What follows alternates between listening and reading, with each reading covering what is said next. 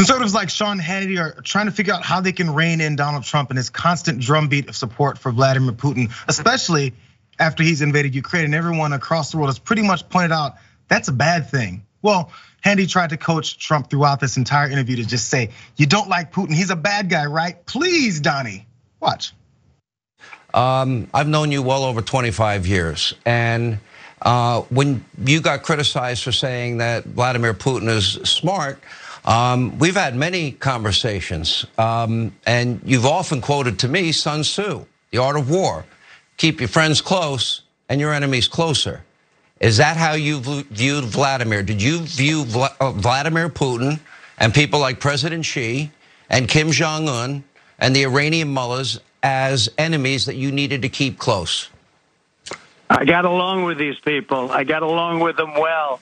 That doesn't mean they're good people. It doesn't mean anything other than the fact that I understood them and perhaps they understood me. Maybe they understood me even better. That's okay. Wrong answer, Donnie, wrong answer. Hannity clearly said, so you were really tight and close with these dictatorial leaders, right? They're bad guys. But the reason you being a good guy was hanging with bad guys is because you wanted to keep your enemies close, right? Oh, well, Sean, I loved them, man. They love me and they understand me. We think the same way. We have the same leadership qualities, actually, Hannity. So here's Hannity with a second attempt to get him to say one negative thing about these guys.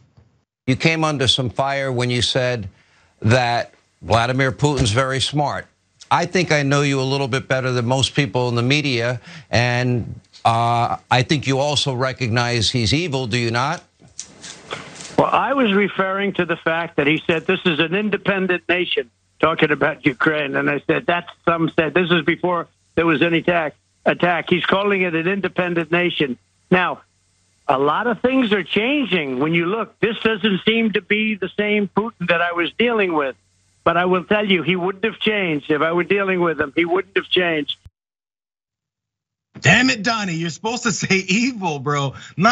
Well, the Putin that I know and love, when I looked into his eyes, he was the guy that would do nice things. This isn't the same person I knew. This isn't the guy that I had direct and comfortable conversations with, that I made sure the transcripts were ripped up and destroyed. That's not the same guy, yes?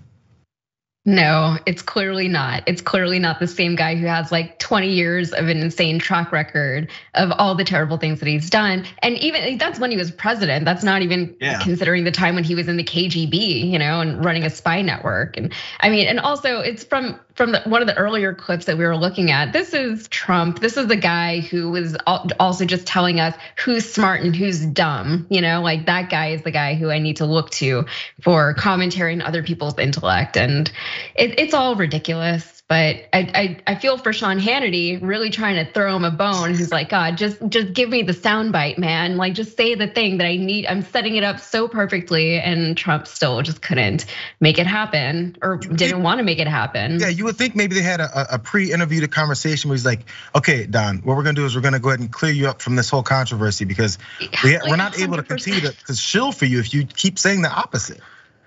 Yeah, I mean, and also I don't want to give too much credit, but some credit to Hannity for at least understanding that they need to shift the rhetoric away from whatever Trump's been saying, because it really is dangerous. I mean, at this point, we are literally talking about war, a war on a scale that we've never couldn't even imagine before. So.